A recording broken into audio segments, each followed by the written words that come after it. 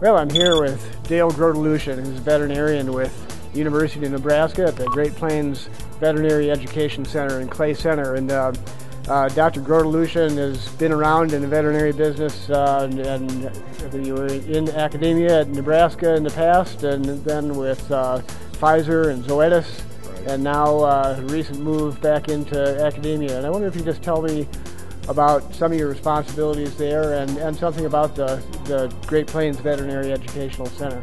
Okay, well, thanks, John. Well, the Great Plains Veterinary Educational Center really is not a foreign term to a lot of veterinarians and cattle producers around the U.S. So I just first like to say it's just really a privilege and an honor to serve the industry at that location. You know, the Great Plains Center really has an excellent history in training veterinary students from multiple states around the country. There are a number of electives that bring students in there. We have an excellent faculty that teaches the electives and other materials, other courses. There's also a component where the center engages with graduate veterinarians for continuing education.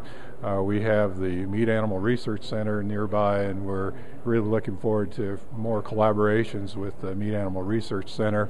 Our veterinarians at the center really help to care for the animals at MARC. So we have a lot of interactions, and there's really a lot going.